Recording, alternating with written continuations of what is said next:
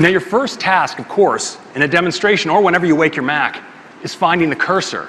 And Elcapitan makes this easier than ever. I just do that little shake we all normally do. And there it is. It comes right out to greet you. It's really handy.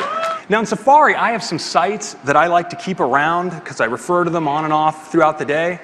And now, in Safari, I can pin those sites just like this. So I'm going to pin my Twitter site here. And of course, I've been following the Warriors. Go Warriors, we're going to get it done. But have you ever had this happen to you? You're like, where is this audio coming from? Well now, with just a tap, you can mute it or find out where it came from and shut it down, just like that. And now Spotlight can actually help me out there. So I'm just going to do a search for the SF Giants.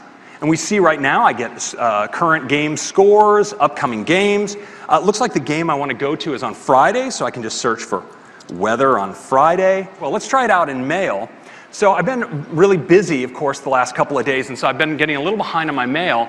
And I want to see the messages that I've received from Phil, but that I haven't responded to yet.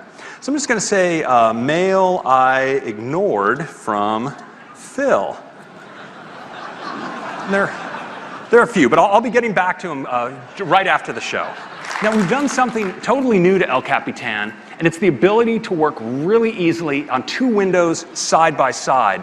So I'm just going to click and hold here on the green button, and you see it's prompting me to pick a side. I'll just drop it in, and you notice I get an expose of all my other windows. Let me pick the new news app, just like that.